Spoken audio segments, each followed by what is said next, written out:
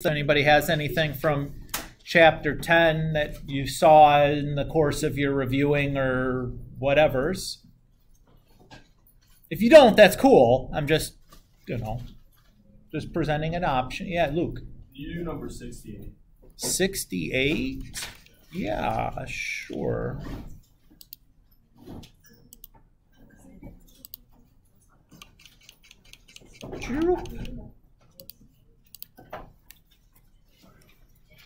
So 68, we have r secant theta is equal to -3.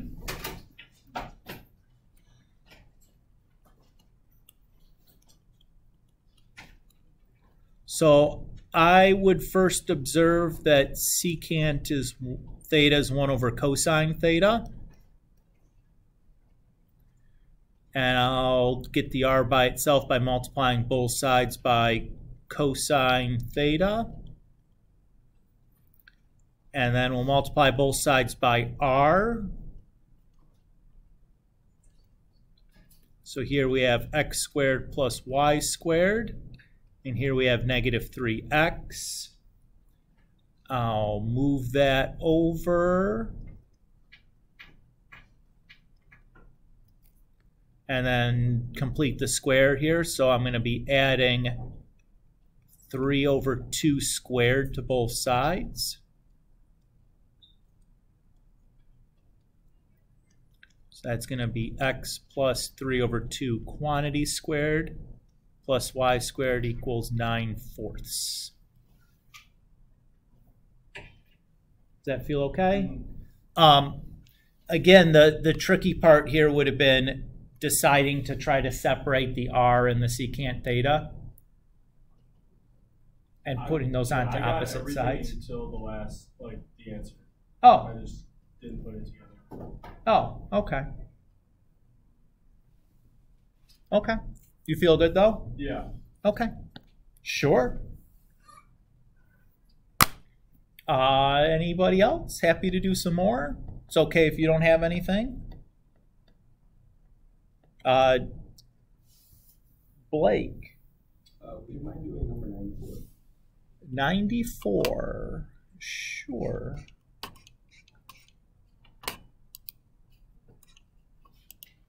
So this is just going to be using the facts about Rose curves or Limousin curves. So the first thing that I'd want to do here is identify whether this is a Rose curve or Limousin curve. I can tell because it's in the form a plus or minus sine theta that it's a Limousin curve, where the a is 1 and the b is 4. Remember, for Limousin curves, the a and b are always positive. So what do we ask here? The domain is easy. The domain for either Limousin or Rose curves is all real numbers. The minimum value is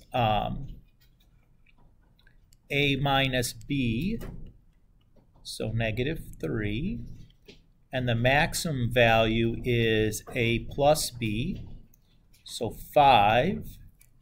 So my range goes then from -3 to +5.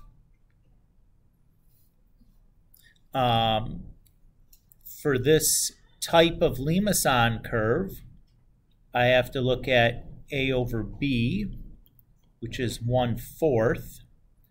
And since that's less than 1, that tells me this is the inner loop type of Limousin curve. And all Limousin curves are either symmetric about the x or y axis. And since this is a sine one, I know it's just symmetric about the y-axis. The cosine ones are symmetric about the x-axis. For Limousin, Rose curves it's different. But I think that's all the details that it asked for up there, right? Yeah. There's no pedals for Limasan, so I think I got everything else.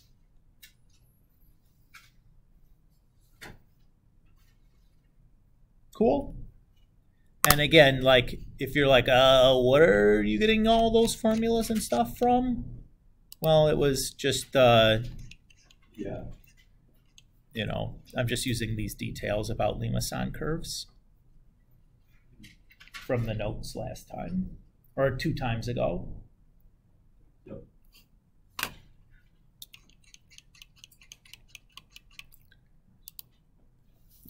Anybody else?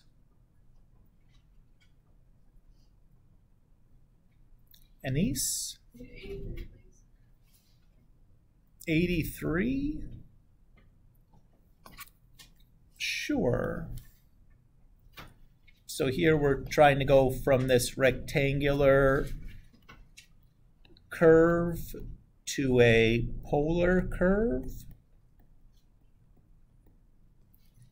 So I would start by just expanding both of these parentheses, so foiling everything out.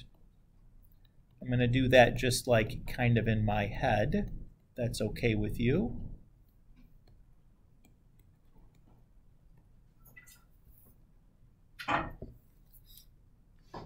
Oh my goodness, not 121 there, dopey McDoperson, that's negative 22. And that's a Y, not an X. Anyways, does that feel so far so good? Yeah. All right. I'm going to move the constants all to one side.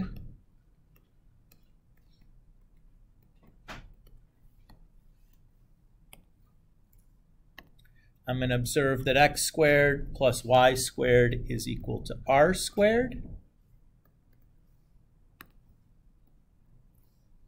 I'm going to recall that x is equal to r cosine theta. And I'm going to remember that y is equal to r sine theta.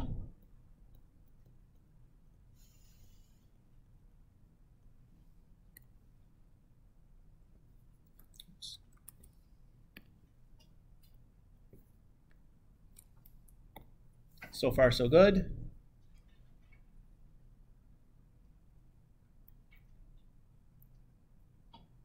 Yeah. Okay. I'm going to move the, or get the r squared by itself.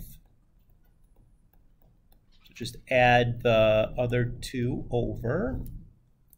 And then divide by r.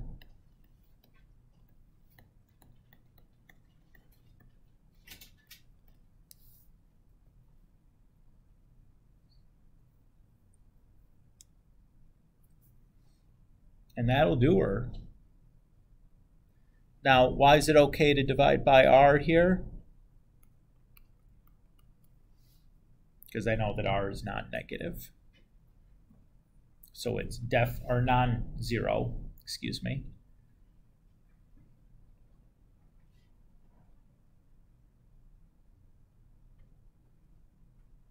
Since r is representing the, you know, the radius of this circle, right? So clearly not zero, since that's a circle that exists.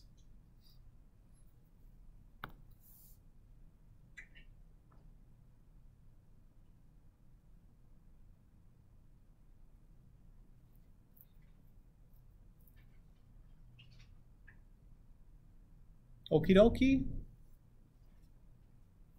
Cool.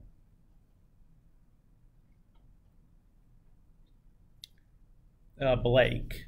Okay, so this is a clarification question. Sure, go right For, ahead. Like, when you find a parameterization for like a line segment. Okay. So when you like your parameters would be like either 0 and 0, 1 or negative 1, 0, right? Yeah. So if we have some points, yep. Our function would be potentially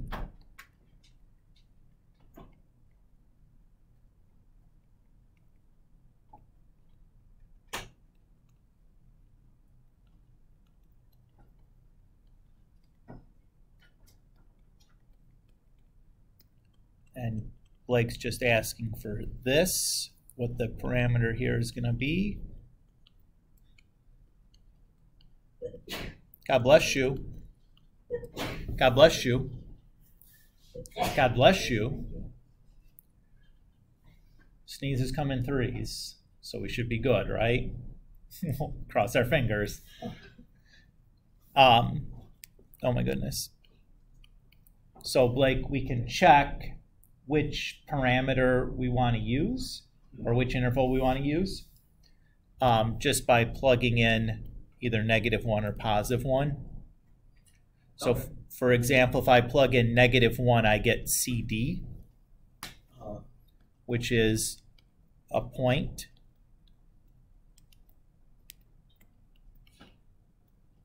Which is what I'm looking for. And you plug it into both equations, right? Into t. So this is a t, right? Oops. So -1 is a t, so I plug it into all the t's.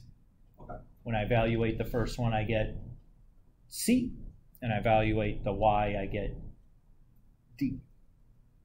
Gotcha. Okay, thank you, yeah. Does that feel good? Perfect. Okay. And it doesn't matter whether you want to check the -1 or the +1. Mhm. Either it works or it doesn't. If it doesn't work, it's the other one. If it works, it's that one. Yeah. So like, and that's, again, that's relying on you using, you know, the vector equation for a line to get that parameterization. If you didn't do that, then finding the parameters is considerably more difficult. Not impossible, can still be done, but it's a pain in the tuchus, and we didn't talk about how to do it. But you could write the equation for a line using like y equals mx plus b, and then you have to figure out, okay, like, you know, like the first value has to give me AB, the first value of t that I have has to give me that. The second value of t has to give me, you know, CD. And you could figure that out. It wouldn't be so bad, but I think you'd end up having to solve a system, which is just like more work than it needs to be, man. Yeah, exactly. It's not easier than that. Yeah, I just want to point out to you that like doing it the obvious way will work, right?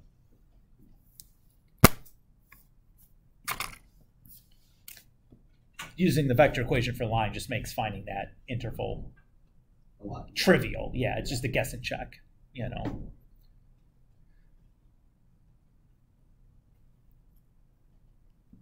All righty, we feel okay. Let's chapter 11 it then, huh?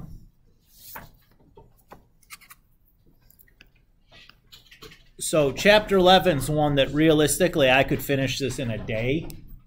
We're not going to do that. But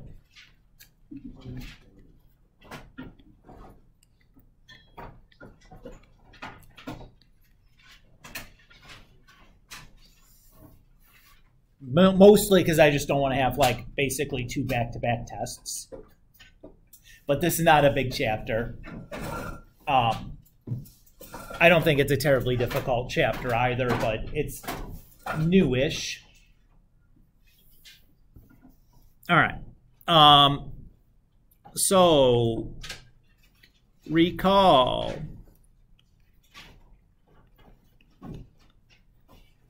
We talked last year about the imaginary number I.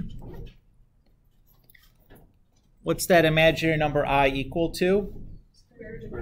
Square root of -1, which is equivalent to saying I squared is equal to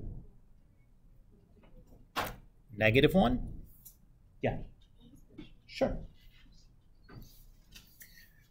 Everybody's okay with that? And so then we had the set of complex numbers that we defined last year.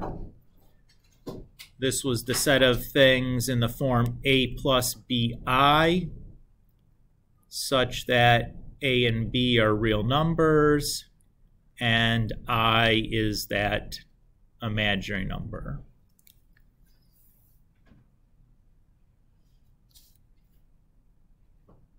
Everybody's okay with that?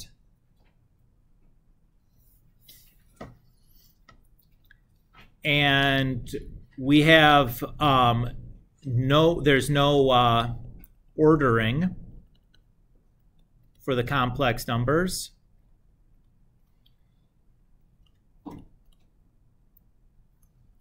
By that I mean, like, if we ask to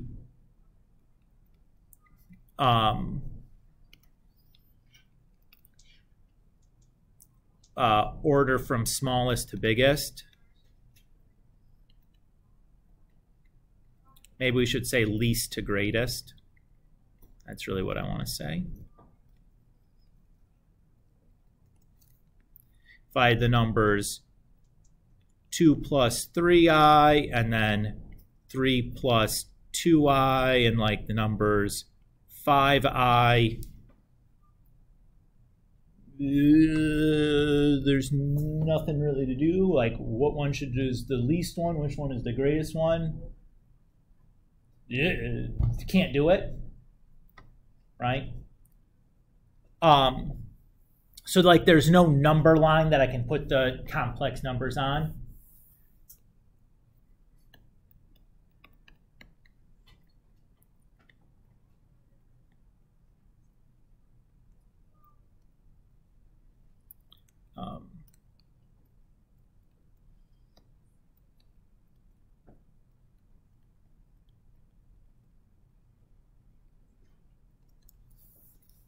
Okay, so we can't put the complex numbers on a number line like we can the real numbers, right? If I give you 0.87, 5/6, and 7/9, you could order those, right? You just convert them all into decimals, and we know how to do that. You know what I mean? Can't do that for complex numbers, though. So, well, what do we do with them then?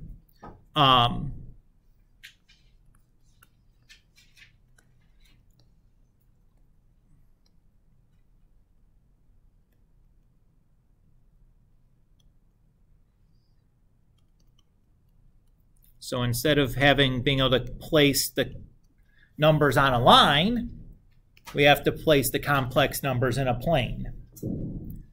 We call this the complex plane.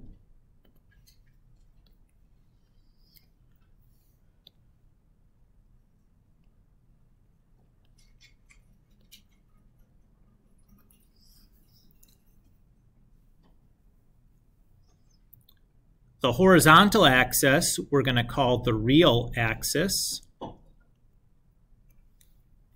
So it's going to represent our a's from our complex number.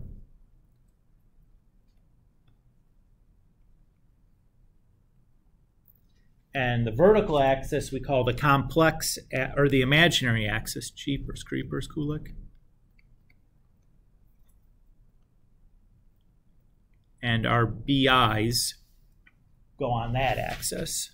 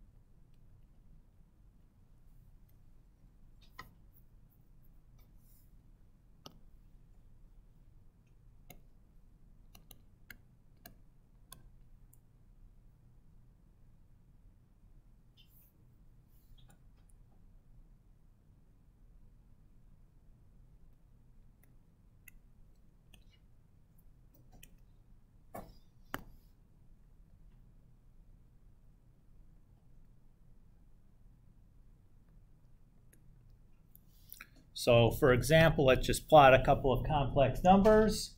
So if I want to plot 2 plus 3i, my a is 2 and my b is 3i. So I go 2 over and 3i up. So there's that one. If I want to plot negative 2 minus 4i, my a value is negative 2, and my b value is negative 4i. So I go negative 2 on the over and negative 4i down.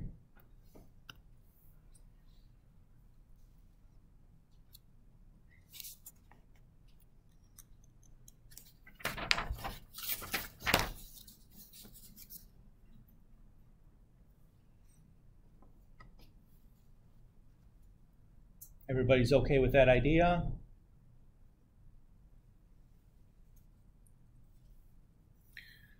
So, this gives me a model for how I would do addition or subtraction of complex numbers. So, for example, if I wanted to do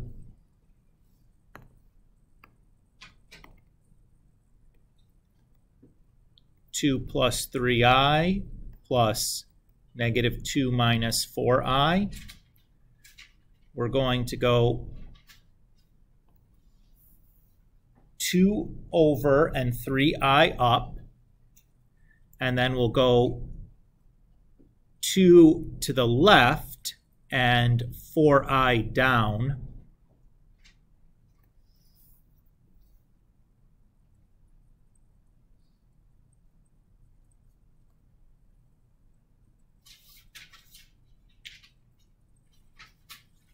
So the result there appears to be 0, negative 1i, which is exactly what you'd get if you take the real parts and add them together, and you take the imaginary parts and add them together.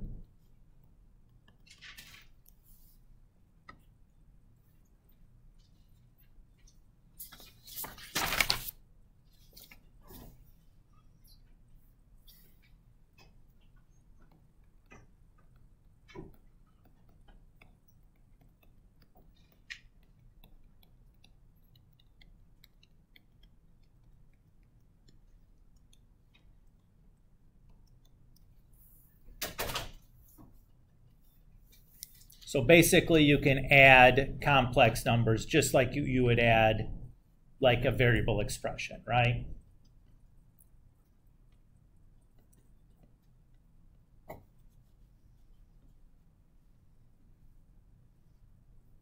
Does that feel okay?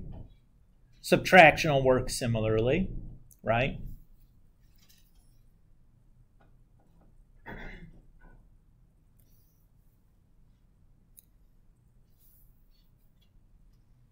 All right. How about absolute value? So if I have a real number a, what do we mean by the absolute value of a? What is the absolute value of a representing? Okay. The distance from a to 0 on the number line. Okay, very good. So for some complex number z, what is the absolute value of z going to mean?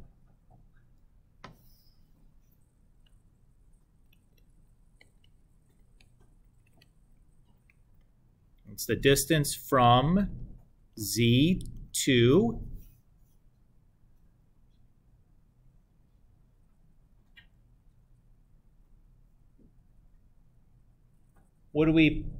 how do we plot complex numbers? We use the plane. So what part of the complex plane is going to act like the number 0 does on the number line? The origin. Yeah.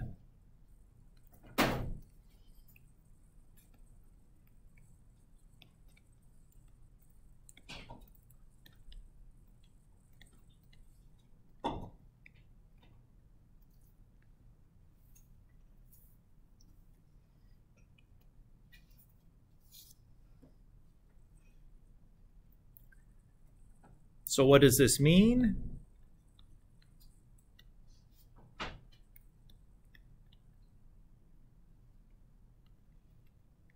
So for our complex number z, where z is going to equal a plus bi, the absolute value of z is the same thing as the absolute value of a plus bi, which is just going to be a squared, or the square root of a squared plus b squared.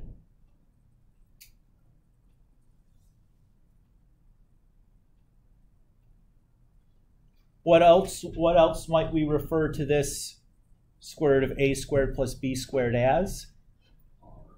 R, yeah. Isn't that the same thing as r in a polar coordinate system? Yeah. How did you get? How did you go from the absolute value of a plus bi to a squared plus b squared? Oh, sure. So here's basically the point AB. Here's the origin 0, 0.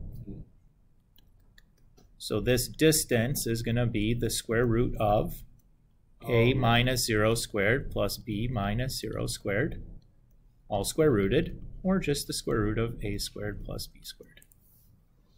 Right? That's analogous to what we've just described with the complex plane, right? Yep. Feel cool? Good question, though. We kind of just skated right past that.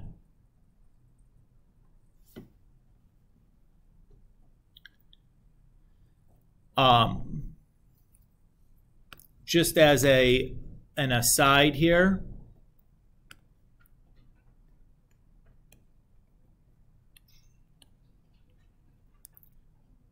so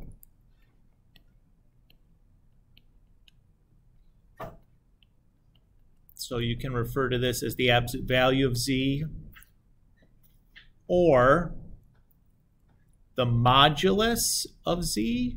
So that's another term we use.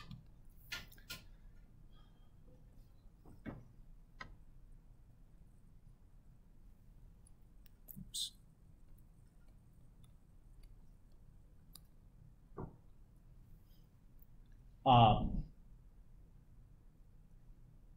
And the modulus is basically just a more generic term for your distance function. So in a one-dimensional system, the distance is just the absolute value, right? And in a two-dimensional system, the distance is going to be that distance formula, right? In a three-dimensional system, or a system where distance is defined differently, it might have a different function. But that's just kind of the generic name you give that.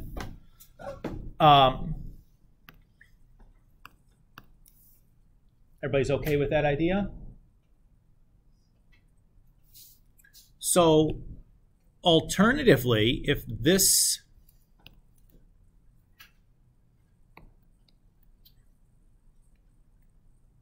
here's my complex number, let's call it z equals a plus bi.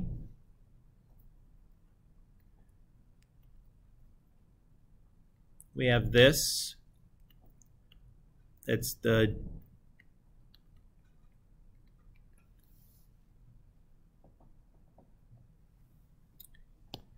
we could also then define this angle, right?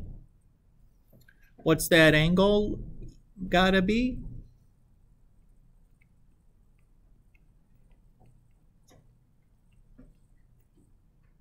Oops.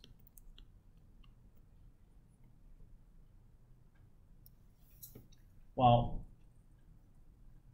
it's gotta be that tan of theta gives me b over a, right?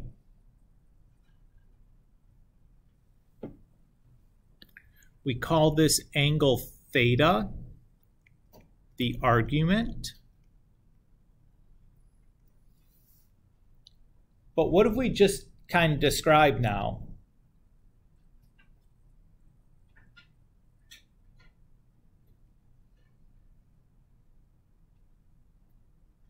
like a polar point representation for z, right?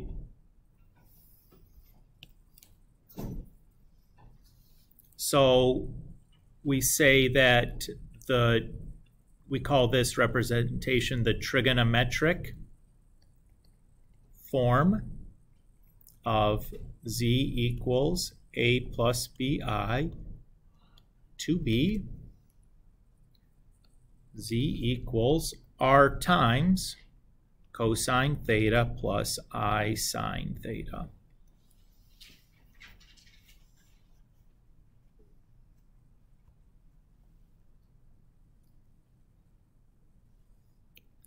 Implying then that A is equal to r cosine theta and B is equal to r sine theta.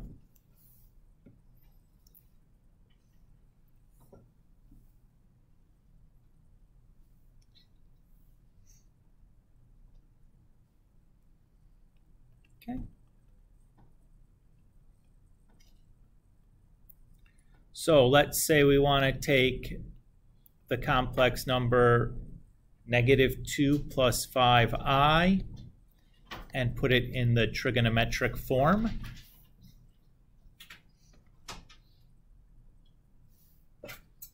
We're going to need two things. We're going to need our modulus, which is r. So that's going to be the same as the absolute value of z. So -2 squared plus 5 squared, all square rooted, which is the square root of 29.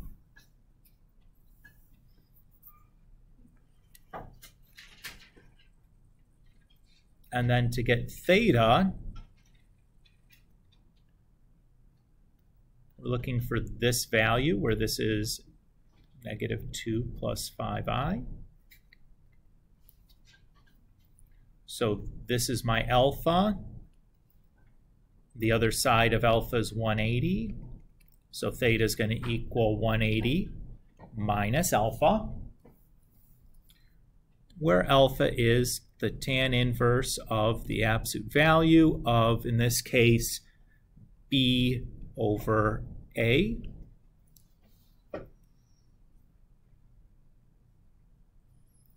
And I guess let's make a decision about how we're representing that theta.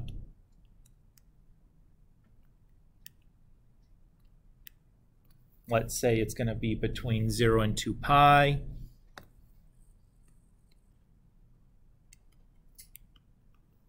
So what we get here is 1.190, oops, 1.9531.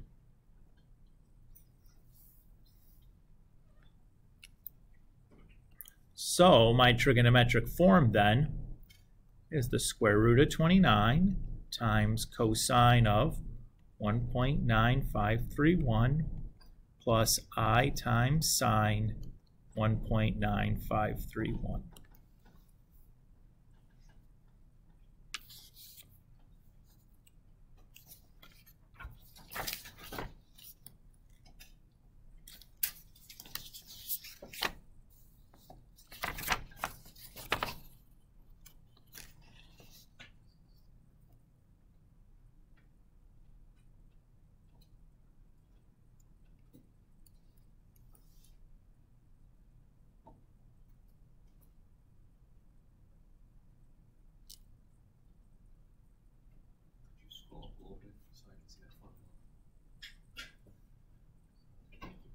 Sure.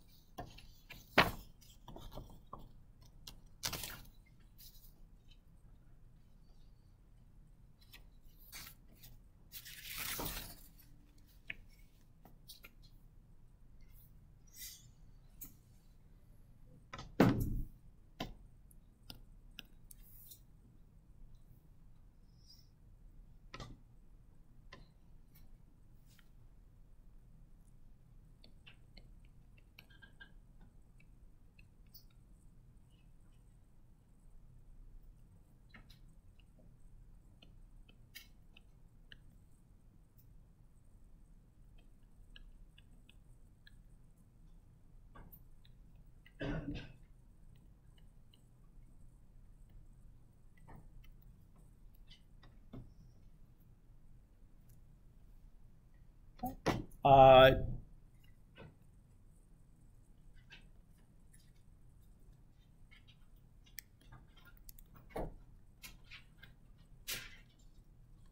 let's say we want to do the reverse.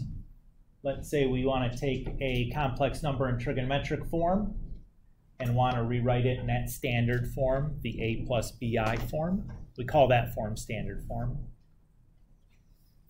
Well, we'd like to leave this exact if we can. I notice that cosine of 3 pi over 4, that's a unit circle value, right? What's cosine of 3 pi over 4?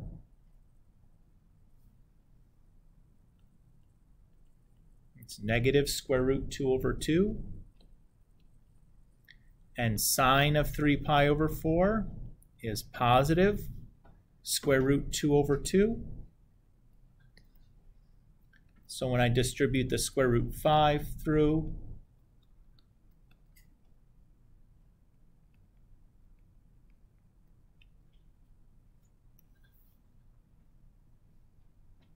I'm done. Mr. Kulak, is it that easy? I mean, it could be easier if I gave you a, like something like 77 degrees or something. You just have to type in your calculator then. It might make it even easier. Wouldn't it be like 5 or 10 or I root 10 over 2? Oh, yeah. Thank you.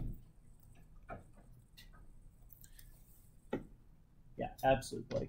Forgot to No, if you catch them, you shout them right out at me. Mr. Kulik makes mistakes every once in a while. He gets excited and starts going too fast, and he's trying to talk and write at the same time, and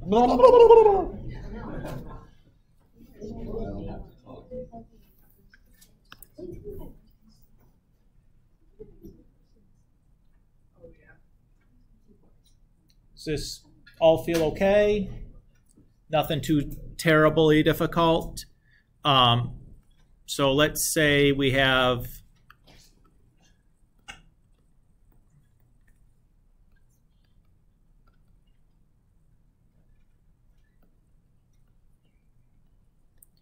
some complex numbers. I'll call them Z1, Z2, and Z3. And I want to do like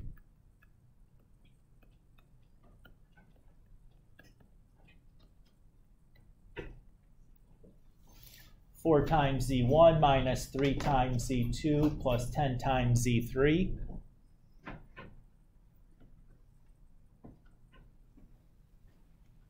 What do I do for something like this? Well, just gonna drop in my values for Z1, Z2, and Z3. Distribute things through.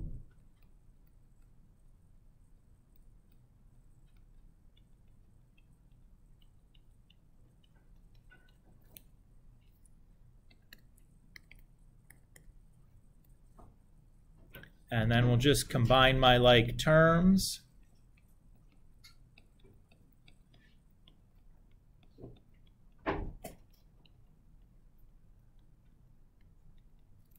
So the real parts I can add together to get 18, and the complex parts I can add together to get 24i, and that's all she wrote.